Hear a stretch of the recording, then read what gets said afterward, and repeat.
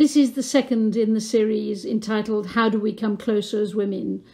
Two very different women discuss it. In this case, it's Nandita and Susan, two extraordinarily different women from different parts of the world. Nandita reveals what happened when she discovered how human beings love to decide who the other is and distinguish themselves from the other.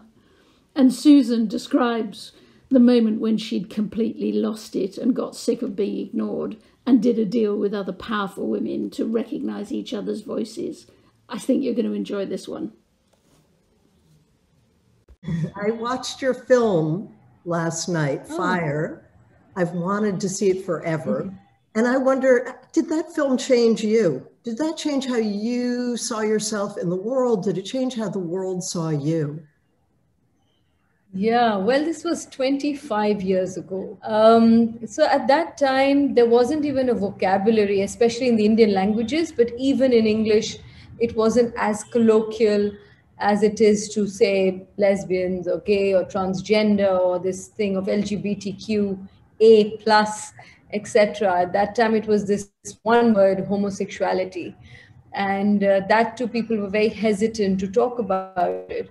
So when I read the script, I found it very powerful and I did the film.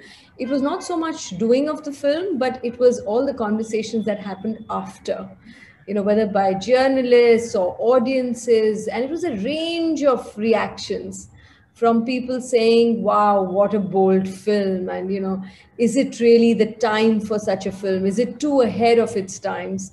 To people sort of stopping me and saying, well, your performance was okay, but, you know, this is a terrible film because it's going to make all women lesbians. Is that your agenda? So everything in between as well, you know. So it was my growth for sure, because in just answering those questions, I realized what a deeply prejudiced and a hypocritical society we live in, where there are so many double standards, where there's so much discomfort with reality, where you don't mind being violent, but you are scared of two people loving. Or there is so much fear of the unknown, because when you don't talk about it, it remains this, you know, unknown entity, and everybody has their own perception. You know, by default, I became a champion of the cause.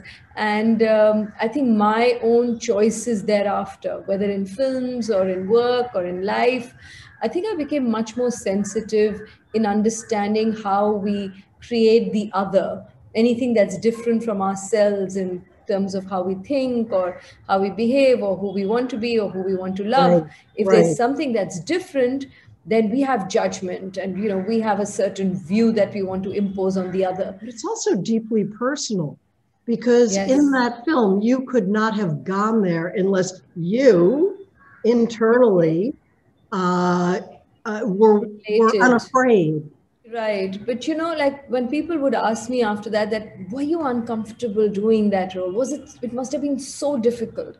And when they would say that, they often meant that playing a lesbian or playing a woman who has same-sex love must be so difficult. But actually, the character of Sita was very much like myself. You know, I was 25, I was rebellious, I was constantly questioning. I'm still very impulsive and spontaneous, and all of those, you know, the intrinsic qualities that Sita had were very much like how I am. So for me, actually, it wasn't a difficult role. The same director, Deepa Mehta, she made another film called Earth about partition, India-Pakistan partition. It was a trilogy, Fire, Earth, and Water. And in Earth, I play this woman who is sort of kind of, you know, a little bit sort of sensuous and likes the attention of men. And she has this relationship with a man. And often it was compared after that, playing Sita in Fire must have been so much more difficult than playing Shanta in Earth. And I would say actually just the opposite. I was so much more like Sita, but it was because they had the preconceived notion of thinking as if, you know, a lesbian is a particular kind of a person, as if you have some different sets of emotions and different responses. I don't think you actually make real change unless you have you're vulnerable. And I'm just curious why women are more hardwired to do that, have that capacity. if they are hardwired to do it. I think because they're not so entitled. They don't get everything as part of a given. They have to struggle for it. They have to find their ways.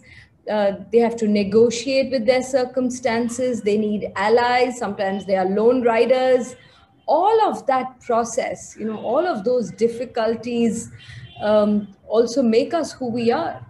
And through all of that, therefore, we are probably more vulnerable, and we know we are more accepting of those vulnerabilities. We are more accepting of the fact that I'm not perfect. I mean, sometimes we go the other way and we feel like we are so imperfect, and we all go through those points of doubts and, am I good enough? Right. And as we progress, I think the patriarchal or the sexist attitudes are more camouflaged. They are more sort of subtle. And that's why they are also more difficult to combat. They're more difficult to fight because you don't know how to do it. Because if you say it out loud, it just sounds like, oh, you're just sort of a flag flying feminist, or you're being very touchy, or, or every petty. minute. Yeah. Or what? Or petty. Or right? petty. Yeah, exactly. Making petty. a big deal about everything. Yeah, you're making such a big deal about everything. Can't you take things lightly? And I didn't even mean it like that. It's all in your head. Right. All of those kind of things are thrown at you. So, we are constantly, I think, negotiating through our circumstances. Even the best of us are always struggling with the perceptions of others. And if we can be empathetic, and if we can perceive them more kindly, maybe we'll perceive ourselves more kindly, and of course vice versa. Right. Oh, I think that's inevitable. I mean, you can't treat anybody any better than you treat yourself. Yeah. Right. I'm struggling with that sometimes. I realize that I'm so hard on myself, and that also makes me hard on others, in terms of expectations and perfections, and why is this not done right? And, I'm slowly learning to sort of give up that slightly righteous self of, doing everything right and being punctual and doing it in the way that I have imagined in my head and all of that. So, it's very interesting that I think that it's a really an important concept that you are one is much harsher on oneself than you would tolerate your being to somebody else. So I will on occasion, it'll make you laugh. I thought, do I really want to spend the next 20 years of my life having this conversation with myself? No, like I am done. I'm done being so critical of myself.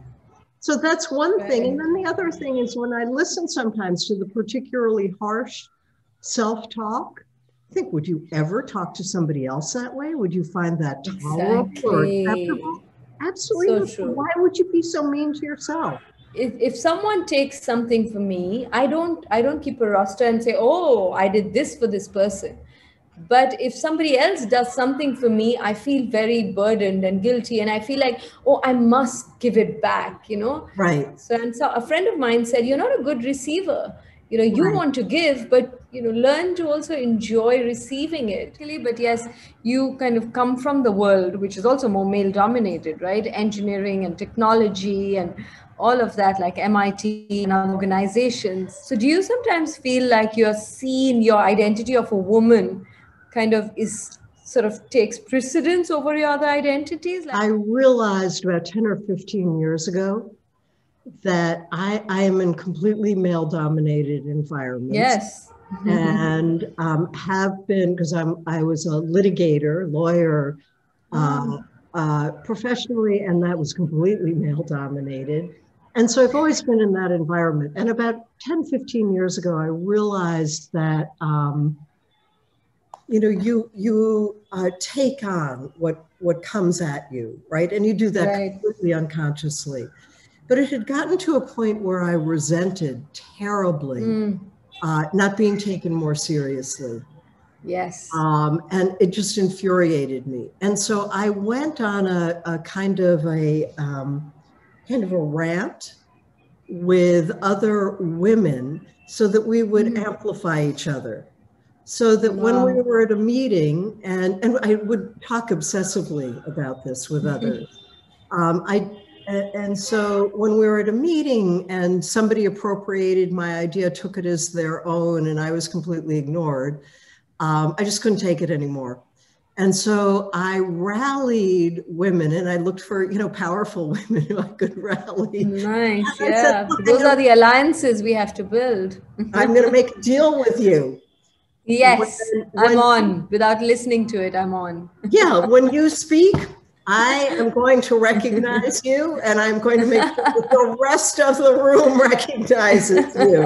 And we did it in sort of very, very, I thought, great ways. Like I would say, oh, Nandita, I really liked what you said. I'm so glad Harry has taken up your idea. And I think that it's very subtle. It made a really big difference. So that's one thing I wanted to say. The other thing that I realized, which I think is kind of more interesting. So what is my power? My power is, I have a good enough mind. It's not extraordinary. It's good enough. No, it is extraordinary. Yeah, it's good enough. But yes. The one capacity that I thought, why does this MIT community embrace me? Because I'm not all mental, and I'm not mental at that level. I'm just not. I'm honest. I'm not. And so why does this community embrace me and care about what I have to say? And it came to me within the past several years. It's because I'm vulnerable and I'm human. Exactly. And I talk about the stuff that's actually going on in the room, and it is an opener for other people. And so it suddenly started to reframe for me, and I see that as a tremendous power, like tremendous power. I'm smart enough, good enough, but I can actually speak in a way that's unafraid and open and receptive. And when you can do that, it opens up everybody else. And that is enormously powerful. And that for me is a complete reframe. I was always, because I've lived in such a male world, I've always been afraid to claim that or name that, or, to be too female. And I'm so struck by how powerful that recognition and self-acceptance is. And it feels far more powerful than being a lawyer or knowing how to, I know how to pick apart an argument. I definitely do. I'm skilled in that, or to build an argument, but my ability to read a room and then be honest about it, and I don't mean in a way to just be honest. It's not. It's just to advance things. And that's really, really powerful. And I wish women claimed that more. When you meet women from different cultures, whether it's Indian or African or whatever, do you feel a different level of connection despite the cultural difference? Absolutely. And what is that connection? Why do you feel that? Could you put it in thoughts and words? Put it in words. I wish that I could. And Nandita, I really can't. It's something that happens below the surface, and it's a feeling. It's an openness. It's a desire to connect with other, and you can feel it. I mean, you can feel that energy pouring off of somebody else, or that energy receptor opening in somebody else. And I do not feel that with men. I just don't. I love men, but I don't feel that. I don't feel that with men, period.